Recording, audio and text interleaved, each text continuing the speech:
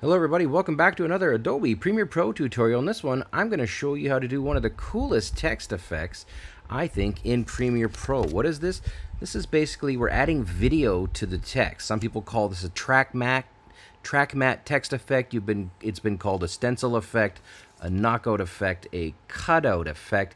It's just an awesome effect, and I'm going to show you how to do it in maybe just 2 minutes or so it'll take me to do it for you. So what do we got here? We got this guy vacuuming the forest, as you do, and then underneath it we've got some waterfall footage, and it's shining through my name.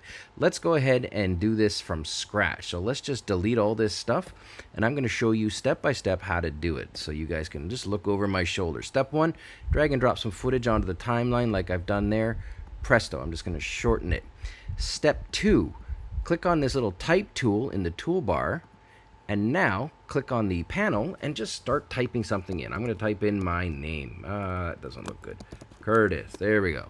Okay, good. I'm going to grab this little selection tool and I'm just going to center it. So I'm going to move it into the center just like that. You'll see the red lines. That indicates it's centered horizontally and vertically. Okay, guys, we're on our way.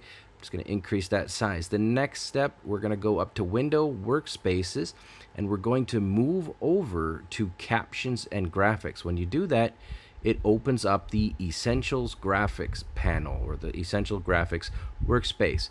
Click on to Edit, and then when you click on Edit, you will know that there's a whole bunch of things that you can do here to make this look cool.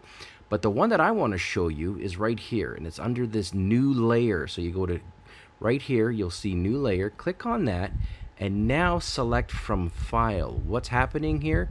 You can pull in a picture or a video. I'm going to pull in this video of the waterfall as we do, and I'm going to go ahead and add that. So the waterfall has been added.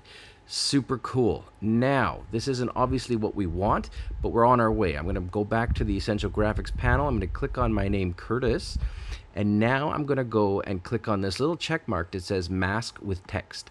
When you do that, nothing happens. Not to panic. Now just take your video and move it on top of or vice versa. Take the text and move it on top of the video. And when you do that, now I'll hit play. And you'll see here we've got that cool, super cool knockout cutout effect, guys. And we did it inside about 2 minutes. Thanks for watching this tutorial. Ton more stuff coming up. Stay tuned.